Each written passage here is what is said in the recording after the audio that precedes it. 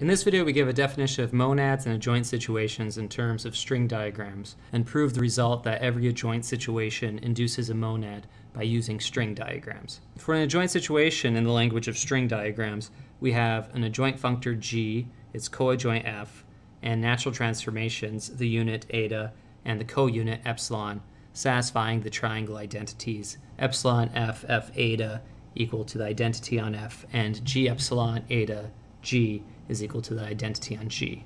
In string diagrams, we have the adjoint as the yellow string, the red string as the coadjoint, the unit as the light blue dot, and the co-unit as the pink dot. And these diagrams satisfy the following triangle identities, corresponding to the identities above. For a monad in string diagrams, we have the endofunctor T, a natural transformation mu called the multiplication, and eta called the unit, satisfying the associative law for multiplication and the unit law. In string diagrams, we have the endofunctor as the green string, the multiplication as the purple dot, and the unit as the light blue dot. And these diagrams satisfy the following equalities, where the first is the associative law for multiplication and the second is the unit law. Then we can prove the result that each adjoint situation induces a monad in terms of string diagrams. The associative law for multiplication follows by naturality, as can be seen by the lowering and raising of the co-unit pink dot in the diagrams. For the unit law, we can reshape the string diagrams so that we can make a substitution of the triangle identities of the adjoint situation,